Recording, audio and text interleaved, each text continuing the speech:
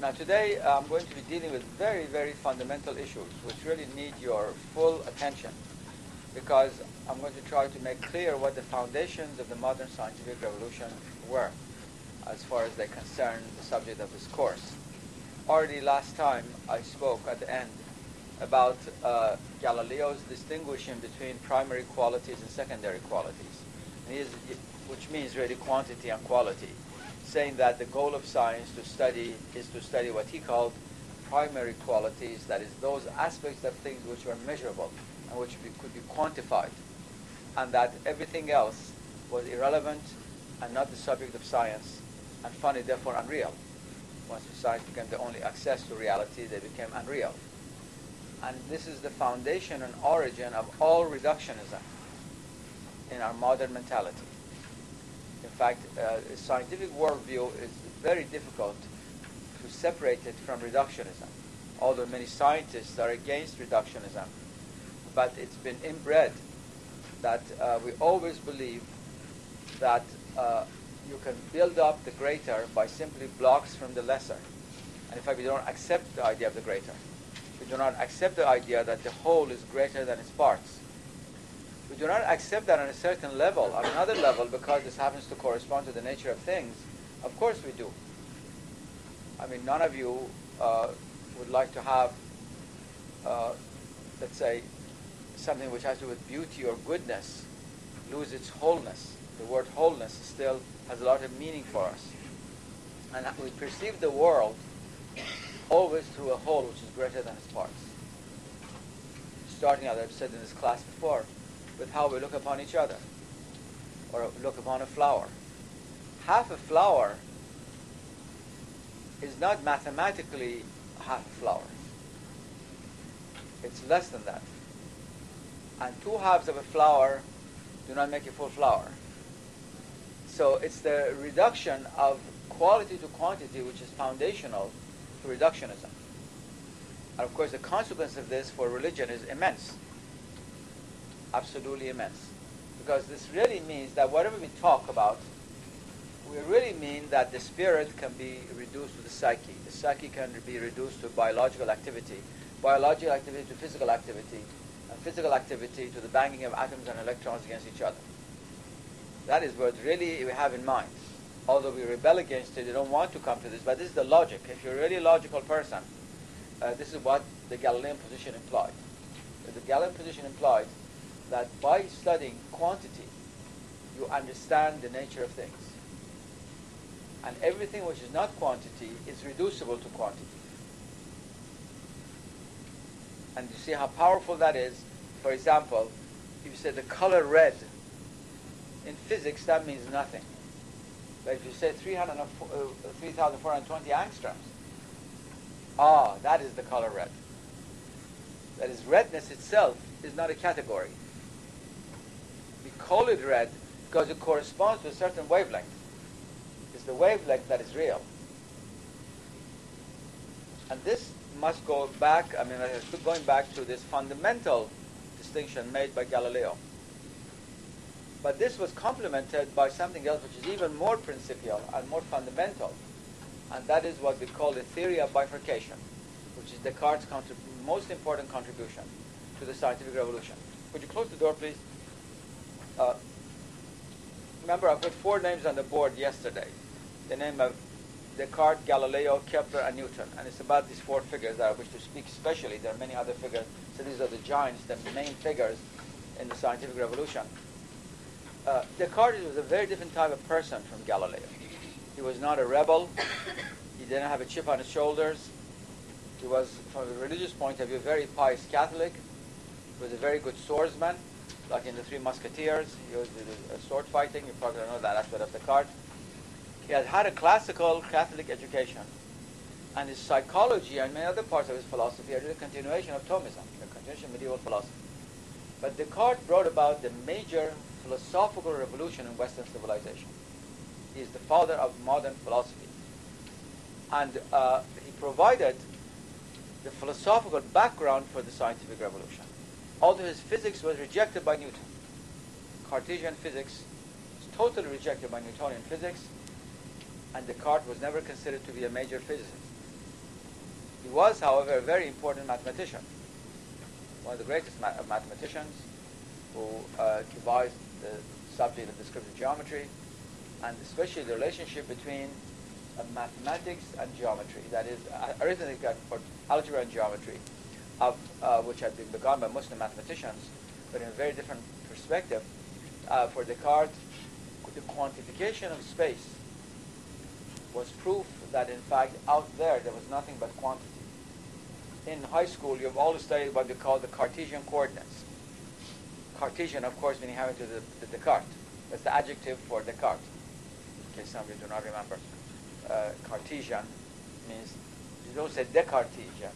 The D-E is dropped, because the French do that. They say Descartes Cartésien, and this has come into English from French. So Cartesian means, of course, pertaining to Descartes. Those coordinates, x, y, z coordinates, that is perpendicular coordinates, which we all learn.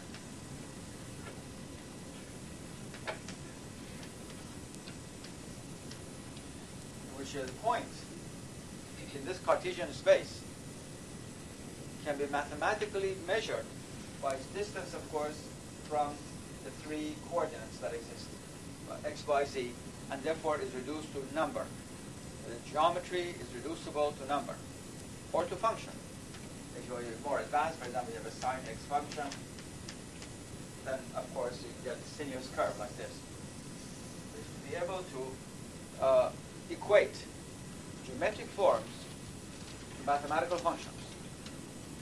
The first person to have done that was Khayyam, or at least even before him there were a few Islamic mathematicians like Karaji or Kharaji, but Khayyam's work on algebra, great work, which was translated into Latin, was foundational into this. But Khayyam didn't have exactly the same thing in mind that Descartes had in mind. So from the point of mathematics, Cartesian mathematics is a continuation of Islamic mathematics, but philosophically it's worlds apart, and that's for the following reason that I want us to learn now. The foundation of Descartes' philosophy was the search to rediscover certitude. That is between the death of, or at least the eclipse, not the complete death, but the eclipse of Christian philosophy in the 14th and 15th centuries, and Descartes during those 200 years. It was a kind of philosophical wilderness during the Renaissance. All kinds of views were being expressed. But what was very important is that for the first time, skepticism became a major category of European thought. The works of the Greek skeptics were translated for the first time into Latin during the Renaissance. And all of you somewhere in your education have read the essays of Montaigne, another Frenchman, who presented a skeptical view of the world. I said skepticism did not exist in the Middle Ages. The Middle Ages was the age of faith. You might have doubted a particular theological position, like Abelard's questions. But the idea of skepticism, which means doubting either God or the foundations of knowledge, foundations of life, this is a gift of the Renaissance to Western man. Now, Descartes came at a time when Western philosophy was searching for a foundation for certitude. And Descartes sought that in the affirmation of the individual of his or her own consciousness. And even this, of course, has its background in medieval philosophy. The famous Muslim philosopher, Ibn Sina, the Persian philosopher, writes that if you were to hang me in the middle of the air, where my feet would not touch the ground, my head would not touch anything, I would not have the experience of anything outside, I would still have the experience of myself. And the certitude cannot be taken away from me. This is called the metaphor of the hanging man in philosophy, in Eastern philosophy, the metaphor of the hanging man. And Descartes takes off right from there. And he thought that he would be able to reestablish certitude on the basis of the certitude we have of our own consciousness. I might doubt the world, I might doubt doubt, God forbid God, but cannot doubt the fact that I'm doubting. One cannot evade the certitude of the knowing subject. And so he came up with this famous formula, or Latin saying, which I think all of you know in Latin.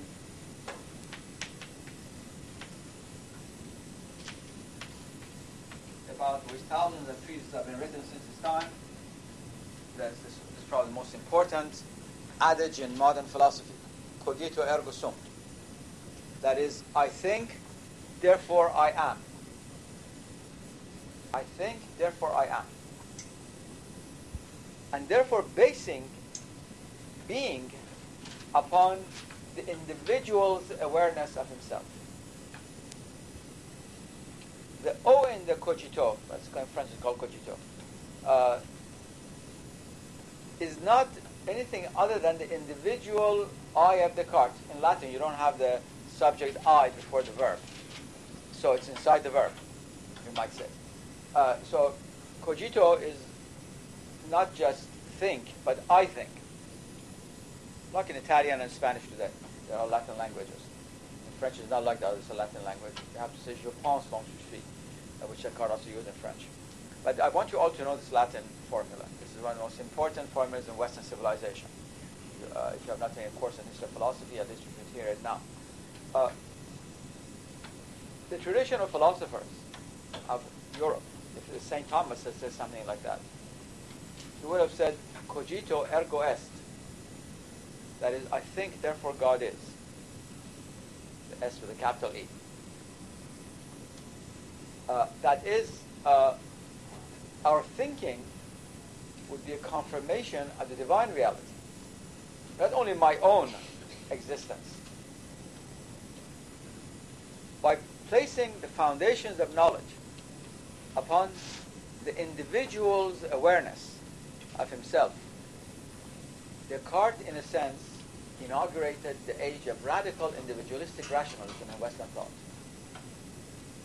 That is, the final authority of knowing is my individual ego, according to Descartes, the cogito. No other authority, the divine intellect, God himself, revelation, they're not in this formula. I said this formula could have been interpreted in an esoteric way, saying that, as I made many commentaries upon this in my book Knowledge and the Sacred and elsewhere, saying that I think, therefore I am, is in fact a divine assertion. That could be said. That the divine self intellects or contemplates itself, and what we call external reality is the consequence of that. That would be a very profound understanding of metaphysics. But that's not what Descartes means. He means the cogito is Descartes, the individual mind. So with this act, Descartes, in a sense, reduced the authority of knowing to the individual person, which has dominated Western thought since, in both science and philosophy. It's very important for science, in contrast to religion, in which the authority concerning our knowledge and of our consciousness and the external world out there lies beyond the individual. Otherwise there would be no religion, obviously. It resides in God. God is both the source of the world and the source of our consciousness, what we call our soul, our mind, our spirit. So both poles of the consciousness and existence in religion come from God.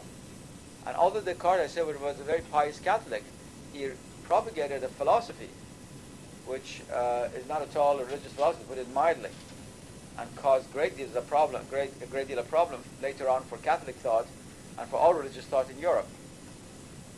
Now, to this, Descartes added a second point, which is just as significant, and from the point of view of science, even more important. And that is that Descartes reduced reality to two substances. Everything in the universe is one of two substances, which he called the knowing reality, the subject, and extension, which is the object. And I'm going to put the Latin of this for you on the board again, because these terms have become classical in the West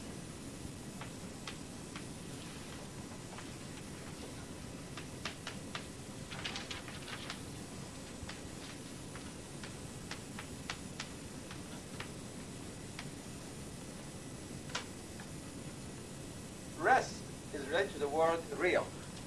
You can translate as realm here. The knowing realm, the knowing reality. Cogitans. And that which is known, the world out there, which Descartes identified with extensa, with extension. Pure extension. That which can be measured mathematically according to the Cartesian mathematics that he had developed. There is nothing out there in the world of nature which is not pure quantity. So all that we perceive in the world of nature out there, which is not pure quantity, is the imposition by the mind upon nature. It's subjectivized. So all that is qualitative in the universe is subjectivized with one stroke. And although Descartes had a lot of differences with Galileo, they corresponded with contemporaries exactly, and they fought over many issues, on this issue they're expressing the same thing, except Descartes was a much more important philosopher. Galileo was a much more important physicist and astronomer. But in a sense, the distinction of the primary and secondary qualities is a rough way of saying what Descartes was saying much more succinctly philosophically. That is, you have the whole universe consists of two realities. The mind that knows, as the res cogitans, and an extension that is known. The world out there is pure quantity. So therefore, everything in a sense that we love in the world is subjective. All beauty is subjective. All form is subjective, unless it's mathematical form. All color is subjective. All taste is subjective. All goodness is subjective. And also it's reverse. Ugliness, evil, everything. And so Descartes prepared the ground for the appearance of a science in which the object studied is nothing but pure quantity. And everything else is relegated to the subject which imposes itself upon that object. That is subjective in a sense. And ultimately unreal. It is exactly still the view of modern science. Cartesian physics was rejected by Newton. Newtonian physics was modified by Einstein and by Bohr and the founders of quantum mechanics. But this view has continued to this day. In the book which I've assigned to you by Wolfgang Smith, The Quantum Enigma, it's the most brilliant book ever written, actually, on the dilemma of quantum mechanics, because it still suffers from bifurcation. That is, the foundation of quantum mechanics is still this idea that the things out there banging against each other, and it's we who know them as a subject. And therefore the interaction between the two is always difficult. And scientists don't want to think about it. Actually, Descartes, being a philosopher, had to think about it. Of course, he believed that God had created, he believed in God. God was up there. Actually, instead of reduced to a deistic position already. But God was up there having created both of these. But these are completely different. So the question is, how can we know? How can the subject know the object? Since Cartesian dualism, the bifurcation is another name for dualism, it's called Cartesian dualism, is the most profound dualism that characterizes the modern world. There are many other forms of dualism, body and soul and this kind of thing, male, female. Of course, we live in the world of many kinds of dualism, yin-yang, all of these things. But this is not yin-yang. This is not that kind of dualism. These are not complementarities. This is what you could call a complete and extreme form of dualism, because this is totally different from this. This is totally different from that.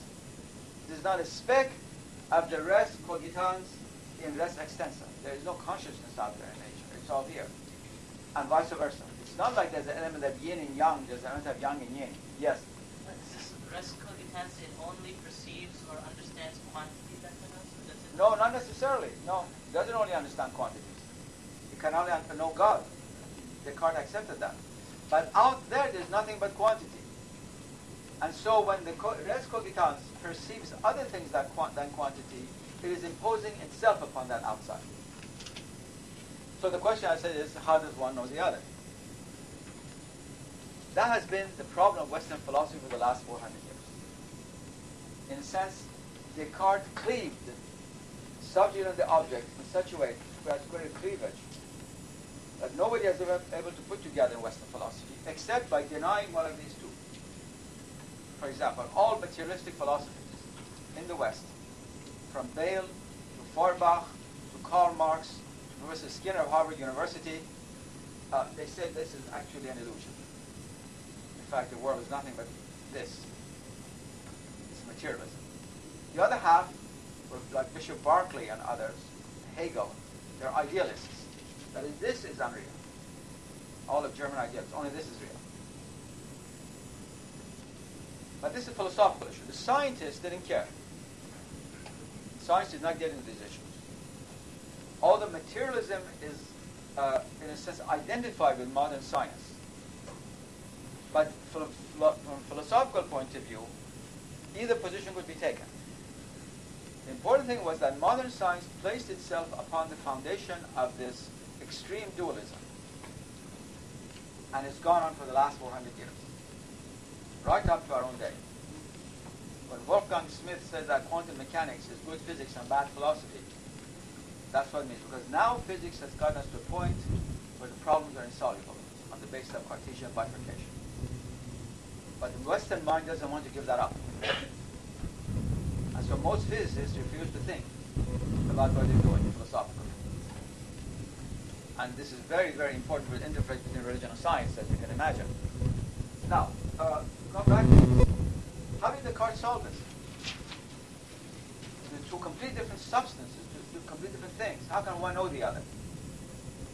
Descartes said that God had created the world in such a way that there would be a correspondence between a particular moment in the res cogitans consciousness and a particular event which you would recognize. And this is called occasionalism, a form of Cartesian occasionalism, which was developed by Descartes' student, very famous French philosopher, Malebranche, was also a theologian, a Catholic theologian. Malebranche is credited with developing this aspect of Cartesian thought, but it's already there in Descartes. What do we mean by that? Here I'm standing looking at you, and you're hearing me. This should be impossible. And how is that possible? Of course, we really don't know how it's possible, but from the point of this philosophy, it would really be absurd, logically absurd, because you are out there, and I'm over here, and I who speak supposedly have the res cogitans as the source of this speech and discourse and knowledge which I'm transmitting to you. And although you also have the res cogitans, but you're separated by the sound system, waves, by my mouth, by your ears, all of these things which belong to res extensa. So how is it possible to know anything? As the answer of occasionalism, Cartesian Malebranchian occasionalism is the following. Famous story of the cock who gets up in the morning and starts to crow, and does so always at sunrise. And the story is that the rooster thinks that by singing, by crowing in the morning, the sun rises. Because one event is always related to the other event. And if you were standing outside, this is a child on a farm, gets up every morning at some hour, early morning in the farm, before sunrise, and sees the roosters, the cocks coming out of the, wherever they are, hatchery, in the chicken coop, wherever they are, and comes out and starts crowing, and the sun comes up.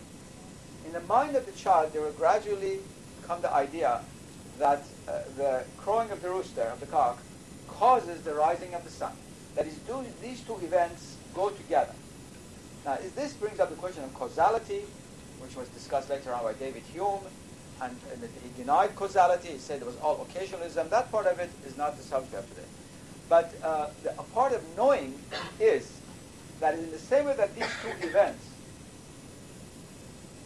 somehow are related in our mind together, because when one occurs, the other occurs, but there is no causality between them. God, in a sense, had wound up the universe according to this view in such a way that individual human beings who are created to live in that world are able to know events, but not by direct relationship, but because of how the two things are wound together. Again, I'll give you another example. Suppose you have a reel of film here, and the soundtrack is not on the film. The film starts here, you're all looking at it. The soundtrack is on this side. And when Charlie Chaplin opens up his mouth, he is speaking through this, right here. But they go together. You're watching as if Charlie Chaplin is speaking, although the voice is over here, the vision is, the film is over here. Something like that. That is, the world, in a sense, has been created in such a way that it allows a particular person to know the world without any relationality between them, in the sense of knower and known. So this is a very difficult problem, very, very difficult problem, and it's not really very satisfactory, this solution. That's why it caused many people later on to try to opt for the other solution of going beyond Cartesian dualism by dissolving one into the other.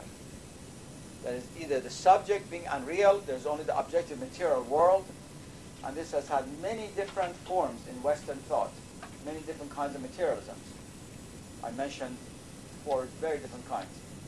Bayle, who was a French philosopher, deeply influenced by Descartes, was a very powerful materialist who rejected the reality of the soul and the knowing subject, saying that the body is nothing but a machine, which Descartes had already said before him. And although Descartes believed in the soul created by God, he just cut that out. And then Feuerbach and Karl Marx, the 2 German philosophers, who developed a very extensive philosophy of materialism, in which the very movement of matter gradually leads to consciousness, which is the epiphenomenon of matter. And then I mentioned these modern sort of behaviorist psychologists who reduce the human psyche to biological and chemical processes. Now you can see, of course, how powerful these forces are still today. Reductionism, the whole question of human cloning, the fact you can, in a sense, reduce consciousness to physical components which can put together and pops out a human being, or who thinks and who knows. All of these have their deep root in what happened 400 years ago with this Cartesian dualism. But what is important is that despite all of the philosophical challenges, despite all of these questions which philosophers were asking, the scientists picked this up and it became a permanent element of Western science to this day. That is, according to modern science, if we take it seriously, there's nothing out there to study except that which can be quantified. See even the impact of that upon the social sciences. Get a scholarship to study, for example, the pattern of eating ice cream in Washington, D.C. You might get a scholarship very quickly for that from some foundation. And you immediately have to quantify. You have to send down questionnaires and draw a graph that how the graph lets the number of ice creams goes up by July 10th, as if you have to be a genius to spend $100,000 on that. You know, all these unbelievable things that come out in which you try to quantify some kind of event in the social sciences. That's all Descartes, as a consequence of Cartesianism. So I can hardly overemphasize for you the significance of what we would call for this course either Cartesian dualism or Cartesian bifurcation. It is Descartes and not Newton or Galileo who really provided the philosophical foundation of modern science. Although, as I said, he was half a scholastic, his psychology was like that of St. Thomas Aquinas, he was a very pious Catholic, but he considered the world of nature to be nothing but extension. Descartes wrote a whole treatise how the body is a machine made of levers and pulleys, and all of these Frankenstein stories and things like that go back to Descartes. And those who followed him, that is, making a body like a machine and then put some electricity in it and it begins to go like that, we all seen in films. All of this goes back to the idea that the body itself, in which the res cogitans resides, is nothing but a machine. Of course, Descartes was proven wrong, but people thought it was a very complicated machine. That's why he was wrong. And today it's still very prevalent. 89%, 80-90% of all biologists and physicians in America especially think that the body is a machine. It's treated as a machine. The same way that my car and your car can go to the gas station and put the same gas in and it starts going. All of us get a headache. The same pill is given to all of us. It's treated as a machine, not as a unique constitution, as a living being. All of that is accidental. And although we'll talk about that at the end of the course about this, but I must mention, all of the great critical issues which today are tearing society apart come back right to this point. For example, the question of abortion. Is life sacred or isn't it sacred? If it's not sacred, why can't we murder people? Why will a mother go to jail if her baby is 1 month old and she kills it, but 5 months before she will not go to jail? If it is, that's if not sacred. If it is sacred, where does the sacredness come from? Why is it that the same being is not sacred a few months before and then suddenly becomes sacred? Of course, questions with which modern science has absolutely no answer, and therefore it causes unbelievable turmoil in society. And this is just the tip of the iceberg. All of the other issues that are going to come with genetic engineering and all of these things that are coming about. The challenge, in fact, more than ever before, what remained of the religious view of life and of the world, and which held society together, that life was sacred for them. You couldn't go around killing people.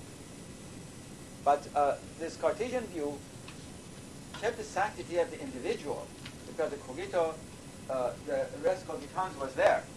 And the church, the Catholic Church, clung to that. The church accepted Cartesianism for a long, long time. And said, all right, the world out there is extensa, let them deal with it. Let them deal with it, but at least the body is sacred, human life is sacred, and it emphasizes so much, of course, that we've destroyed practically the rest of life on Earth. We're doing a very good job. Because only we are sacred, nothing else is sacred. And so we massacre animals, we cut down trees, forests, so that we can watch football games on Sunday afternoons more cheaply. So it comes down to that everything has to do with this Cartesian bifurcation. So I think we will not forget that after what I've said today, the significance of this in all the developments of the last few centuries. Now let me turn back to Galileo. I want to try to deal with all these three figures today. Now Galileo, as I said, was a very different type of person from Descartes. He was a rebel. And he was out there to prove something. Galileo was a very great scientist, a genius, without doubt. One of the great geniuses in the field of science. What he did practically was in two domains. And in this, I don't want to go over the history of science part of the scientific revolution, but just very briefly. First of all, he was the first person in the history of the world who had the privilege or the occasion or the possibility, however you wish to look at it, of looking at the heavens through a microscope. That is, the technology of making lenses had developed in Holland, just preceding Galileo. Again, going back to the work of Ibn al-Haytham, who first studied the property of lenses scientifically. And the Muslims made some lenses and something like glasses, but not a microscope. A telescope, actually, a microscope is the same thing. A telescope. Anyway, these lenses were put together, and Galileo looked at the heavens, and he found the moons of Jupiter. That is, he observed the moons of Jupiter. That is, observed the body moving around Jupiter. And the consequence of that was that the Aristotelian division of the cosmos into the sublunar and the heavenly was broken by Galileo. That is, Galileo showed, at least he thought he showed, that the heavens were made of the same stuff as the earth. That is, they were just material substance. It was not crystalline spheres or angelic substances or heavenly substances or ether or all of these things. That they were, in fact, that is, terrestrial physics was no different from celestial physics. They're both the same. So he, with one coup de grace, in a sense, succeeded more than anybody else to the scientific revolution in secularizing the cosmos. It took, of course, many more centuries for people to actually walk on the moon. But to say, all right, the moon is nothing but a piece of rock. This was said originally by Galileo, going all the way to Jupiter. This is one very important discovery of Galileo. And this is discussed in his one of his two great classical works, Dialogues Concerning the Two World Systems, the Dialogue, in which he pits an Aristotelian, whom he takes to be a very stupid person and himself to be very intelligent, and debating with each other, and shows how stupid the other side is, and therefore the whole Aristotelian cosmos must collapse. The second very important contribution of Galileo was to the problem of motion. The problem of motion. When we live in this world, we have the experience that in order for something to move, force has to be applied to it. That is, nothing moves perpetually in the world in which we live. Suppose if you have a bowling alley, you have a very smooth surface, and the ball is there. If it's, of course, downgraded and has a slope, if it goes down the slope, but it's flat, you have to push it. And no matter how flat the surface, after a while it stops. Or when you're playing, let's say, volleyball, and you throw the ball in the air, the ball isn't going to go continuously, it's going to come down, and then if it's not going to hit the ground, somebody else will have to push it. Now, Galileo is said to have shown this to be false by saying that, in fact, in a vacuum, a moving object will continue to move, and an object at rest will continue to be at rest. What needs force is not motion, but the change in motion. That is the greatest discovery of Galileo in the field of physics. That is force. The mysterious thing that we have a kind of feeling for, that which pushes the volleyball, or the cannon which hits or pushes out through placing of dynamite or whatever it is, blowing up a place or anything that propels a projectile, like using firepower for a cannon, or dynamite to blow up a mountain, or anything like that. That force, in fact, is not related to the velocity as we think. As, in fact, many previous physicists had thought, both Greek and Islamic, but that in fact proportional to the acceleration. And from this comes of course the famous F equals ma law, which you've all studied in Physics 1, foundation of mechanics. And from this also comes this very, very mysterious creature that now enters into science, that is mass, and the new conception of matter, which Descartes had already philosophically prepared. Matter, that is an it, which can only be measured quantifiably. There's no quality about it. It appears in formulas, physics formulas as M. You all know the famous experiment at the Tower of Pisa. You've heard about this. As Galileo went supposedly to the Tower of Pisa. I have a doubt that Galileo went. I'll tell you the story in a moment. And the Tower of Pisa, the leaning Tower of Pisa, it leans in a beautiful little medieval Italian city called Pisa. And you go up, and you're by the window. You can look vertically down. The building doesn't intrude. And it is said that he threw a heavy and a light object down, and they both reached the ground at the same time, which is against our everyday experience. I mean, you can throw an elephant and a piece of Kleenex down a building, you know the elephant is going to land much faster on the ground. That, of course, because of the resistance of the air. But in a vacuum, they would land exactly at the same time. Now, they said that in order to prove this, Galileo went and tested it. The reason I say this appears very unlikely is that I've been to the Tower of Pisa. I've climbed the Tower of Pisa, where, in fact, Galileo is supposed to have done the experiment. And you think it's like this window, you go out and drop something, and first of all, the wall is this thick. And then you have the window, and the other side of the wall, you have another thickness like this. So how could somebody would have had to hold Galileo like that by his foot and have him drop this, and there's no record in somebody was holding him like that. So I have a little bit of doubt that he even did the experiment at the Tower of Pisa, but it's become famous. But whatever it was, he proved a very, very important point. But the interesting thing is that all of this discovery of Galileo was in fact for a vacuum. But we don't live in a vacuum.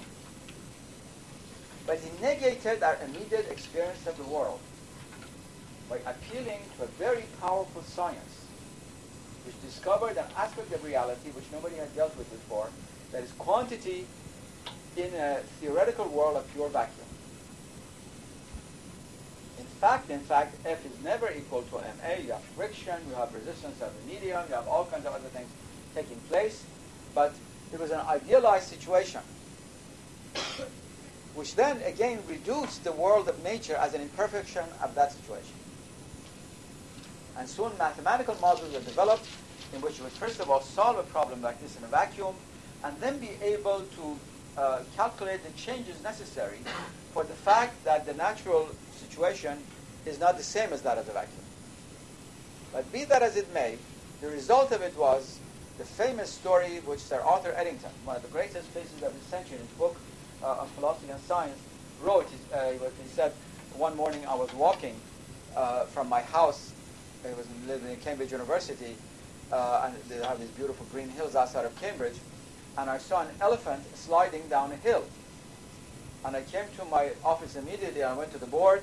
The hill was an inclined plane, but therefore with an angle theta, and the elephant was a mass m, and I calculated, in fact, how fast it got down the hill. He gives us a famous example of reduction.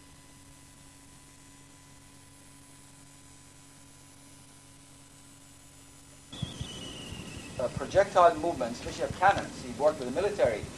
Imagine one of the Italian military must have been not the forte of Italy, but he found a few people shooting cannons, and he's worked with them. He was able to come up with very important discoveries of how projectile movement works, which is in fact the most difficult part of Aristotelian physics. I've called it, many other people have called it the Achilles heel of Aristotelian physics. Because Aristotle was unable to explain how in fact projectile movement works, and Galileo was able to solve this problem. And so he had run across an aspect of nature on a completely new basis, that is the pure quantification of the objects of nature functioning in a vacuum, whose laws could then be solved mathematically, purely mathematically. And everything which was different from that was irrelevant, was unimportant. Now, because of the great successes of Galileo, of course, he was also criticized a great deal because that physics had not as yet been tested and proven. And Galileo, if he had remained actually within the bounds of either astronomy or physics, nothing would have happened to him. Whereas, in fact, Galileo wanted to draw theological conclusions from what he had discovered, both in physics and astronomy, especially in astronomy. And so there came the famous trial of Galileo, which is one of the seminal episodes in modern intellectual history, in which the Catholic Church, for the last time, tried to preserve its right to know something about the world of nature. And Galileo, in the trial, said in a famous sentence to Cardinal Bellarmine, was the head of the jury, you might say, of the Catholic jury. He said that the duty of the Church is to enable people to go to heaven, not to know how the heavens work. And Cardinal Bellarmine answered him, saying the duty of the Church is not only to allow people to go to heaven, but also to be concerned with the nature of heaven and earth as God's creation. But of course, Cardinal Bellarmine lost and Galileo won. And that's why we always read, oh, how bigoted the Catholic Church was at that time, how wonderful, liberal-minded and open-minded Galileo was. You know, the way that history is written by those who win it, obviously. But scholars are now re-examining this to a large extent, and a lot of things have come out. First of all, what happened to Galileo is that he was confined to a beautiful garden in Rome where it would cost you now about $1,000 a night to stay in the hotel nearby. So he was not in a very bad position. He lived royally until the end of his life. But of course, this very strong friction with the Catholic Church caused the Church to withdraw from its concern with the sciences of this world, that is, with physics and astronomy, except in terms of modern physics and astronomy. So at this time that they come along the Jesuits, very soon thereafter, who considered themselves to be the guardians of the Catholic Church, but also, in a sense, propagators of modern science. They took Galileo to China. As missionaries, they had the Bible on one side and Galileo on the other side, or someone like Galileo. They were the ones who took modern science to China. They took it to Japan. They took it to India. It was part of their sort of missionary zeal. And they created many universities in America, in Spain, in South America, many other places, in Catholic countries, including Georgetown and Catholic University, both of them established by Jesuits. Other orders in Catholicism, like Franciscans and so on, were not that much interested in science. But the Jesuits took over Western science as part and parcel, as if it were of Catholicism, which of course it was not. It was not. And so you had the beginning of the long period of contention between the claims of science and the claims of religion. And always when religion would say, all right, now I accept this part is scientifically true and that's the domain of science, then in a few years the science would take another step like that, the domain of religion, then they would have a contention for a while. It's all right, now you're right, we move back one step, and now religion in the sense is at the cliff, with one more step there'd be nothing left of religion. Because it was only the human soul and the human body was sacred and so forth, and now during our centuries, of course, modern science through modern technology is protruding into the very body and also into the psyche in every way that it can. So this very important story goes back to these two gentlemen, Galileo and Descartes. Now, let me say something about the other two major figures of the scientific revolution, Kepler and Newton, who are very different kinds of characters from Descartes and Galileo, and also from each other, but the two have a much stronger religious sensibility as far as the world of nature is concerned than either Galileo or Descartes do. Kepler marks the most evident intrusion of Pythagorean mathematics in modern Western science. This was essentially philosophically Pythagorean. His love for mathematics was dictated not like Galileo, who called himself a Platonist, against Aristotle, but had no interest in Platonism whatsoever. Galileo always said, I'm a Platonist. And therefore, he opposed Aristotle in the name of Plato. This was brought out by Alexandre Koyré very strongly. But Kepler was a real Pythagorean. That is, he believed that there was a harmony that dominated the world. And he wrote the book, Harmonique der Welt, that is the harmony of the world, which describes his first astronomical discoveries. And he was a great musician, and a wonderful musician, and he was in playing the violin or cello or something like one of his stringed instruments, that the idea came to him that these vast numbers which Tycho Brahe, his teacher, the great astronomer from Denmark, had assembled in the Royal Danish Observatory on the basis of, again, the Islamic tables of Istanbul, of Taqiyuddin, which had been brought in the 16th century to Europe, and therefore a long tradition of observation, this vast body of observation, must have a simple harmonic answer to it. There must be a clue to all of these numbers. And while doing that, the idea came of the simple cube to square ratio of the areas for the movement of the various planets, which is foundational to Copernicus, to Newton's Principia, and also the idea that to simplify the movement of the heavens, all we had to do was to accept that the heavens were moving in an elliptic fashion and not in a circle. It's interesting how things persist. Galileo, who was an iconoclast of the first order, refused Kepler's view that the heavens could be elliptical. In this point, it was still Platonic Pythagorean, because Pythagoras had said the heavens being most perfect must move in a circle, which is the most perfect figure. And so Galileo never accepted that. But Kepler took this revolutionary step of changing the orbit of the planets from a circle to an ellipse. and the sun is standing at one of the foci of the ellipse, and the Earth and the other planets are moving around it.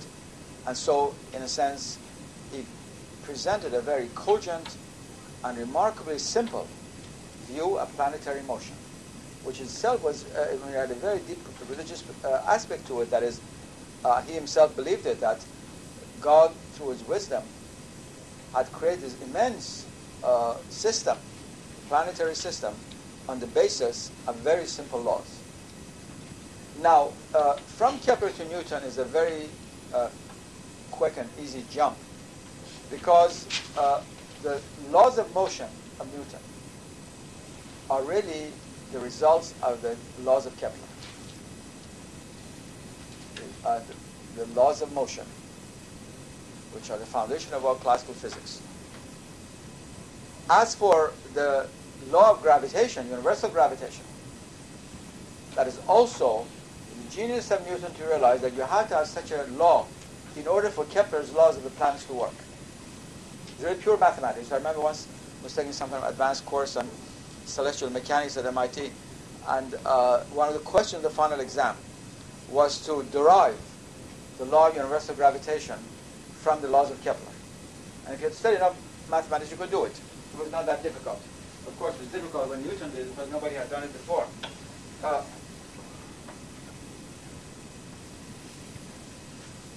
So Newton came up with the very, very famous formula that is, all bodies in the universe attract each other. And they attract each other through this law. The force of attraction is the gravitational constant times the mass of one body times the mass of the other body divided by the square of their distance. And now that we know that all the laws of nature are 1 over r squared laws. All the physical laws of nature are 1 over r squared. Any other law, we would have a different universe, you might say.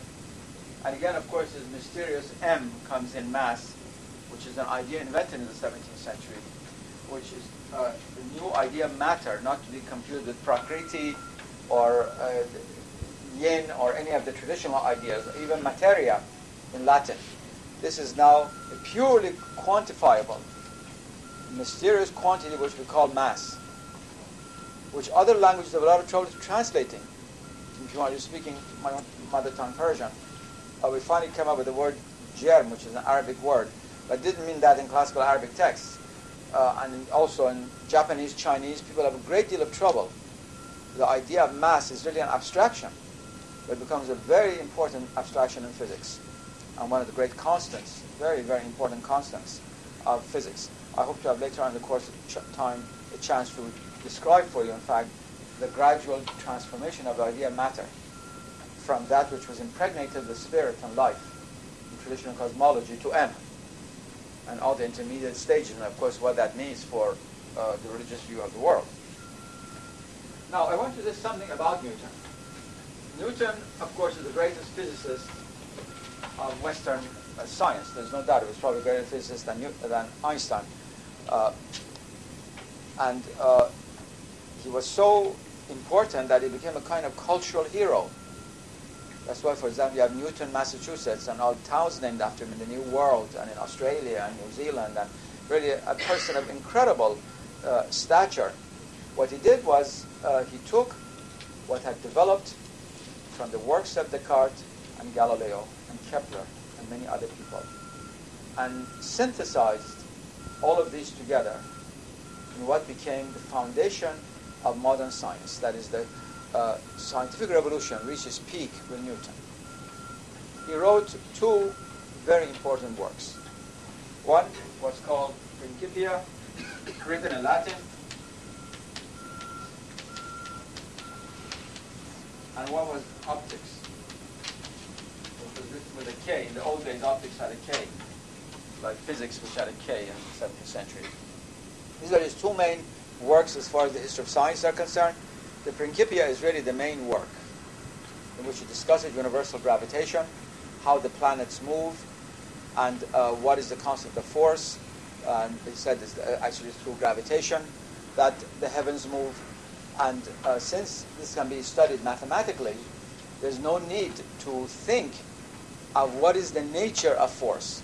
I said once someone asked Newton, because until his time, people believed that it was the angels who made the heavens move. Or the love that moves the heavens and the stars, as Dante said, that's the very last verse of Divine Comedy. The love that moves the heavens and the stars. Now, this becomes F. Actually, what is the difference? We don't know what force is. It could just as well have been called the angel or love, according to Dante. The great difference is that this is quantified. You cannot quantify an angel or love. But F was quantified. So this gave you a mathematical structure of the solar system. If it didn't go beyond the solar system at the moment, for the moment we were within the solar system.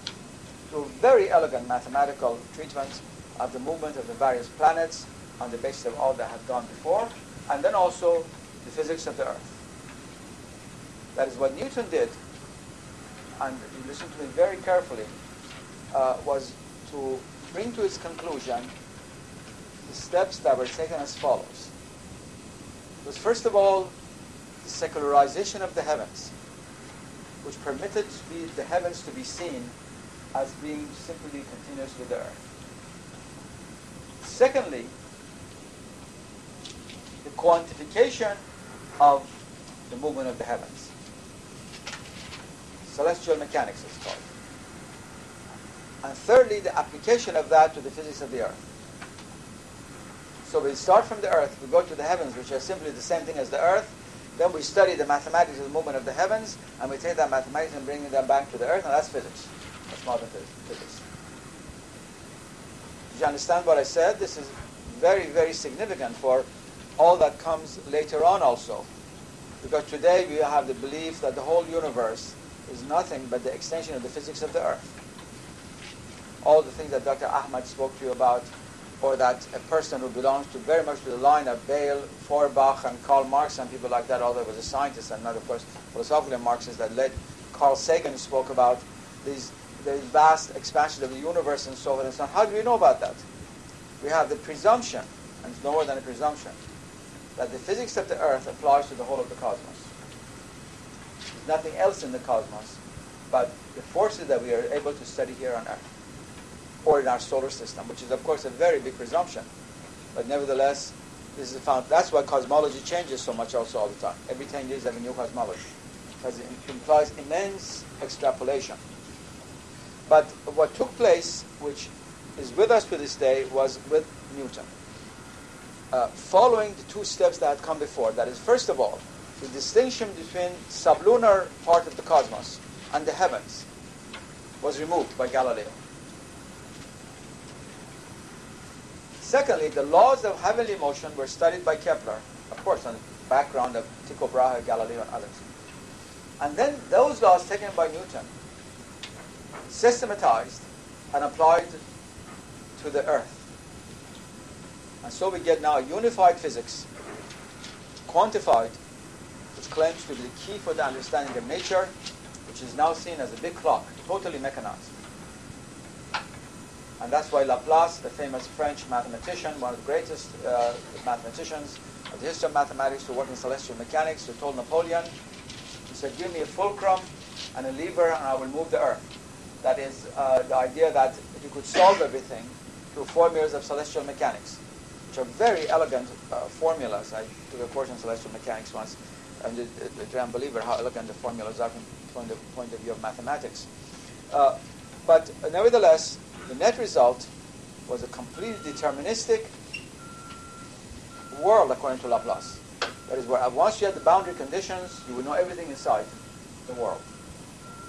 And these were according to laws which had now been solved mathematically, so they thought. And so everything was known. It was just a question of applying the Newtonian view to various other sciences like chemistry, biology, and to various things. If you're studying the start of a crystal, or some rock, or something else. But the model was already set. And the next 200 years was really an extension of Newtonianism in the West until the model broke up in the late 19th century with Max Planck, in the late 1890s, and with Einstein, and then with Rutherford and all of the other people who discovered radioactivity and the inside of the atom, and Niels Bohr, the great physicist of the century. One more point before we conclude. Newton, like Kepler, was very much devoted to religion. Kepler was a kind of Pythagorean mystic. Strange enough, Newton was also something like that, but he was not so much Pythagorean as a Hermeticist alchemist. As I told you before, Newton was an alchemist. He practiced alchemy. And he kept it very much a secret because he was the head of the British Mint. And people were afraid that the value of the British gold coin might come down. But he has left us a large body of work on alchemy.